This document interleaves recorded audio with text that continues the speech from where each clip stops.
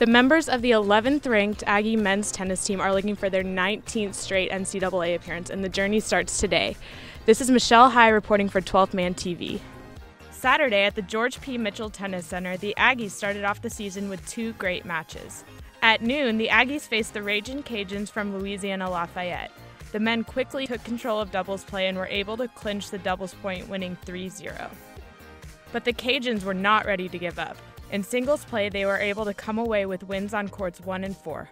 But ultimately, Hoover, Szabo, and Angus were able to help clinch the win for the Ags 5-2.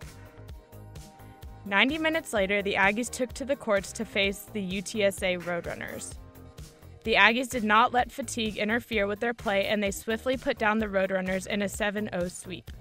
Szabo quickly defeated Behringer on court 6, and freshman Jeremy Efferding overpowered UTSA 2-0. I'm here with head coach Steve Denton. Coach, how did you feel like your team did today?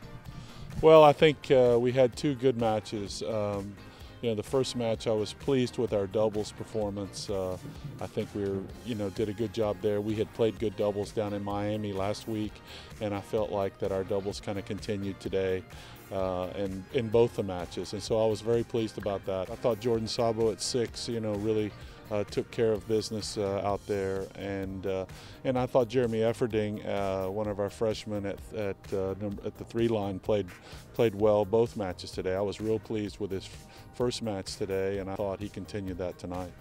With these two wins, the Aggies extend their home winning streak to 38 straight matches. Next weekend, they will look to break the home winning streak for any athletic team at Texas A&M. The UTSA match also marked 100 wins for Texas A&M head coach Steve Denton.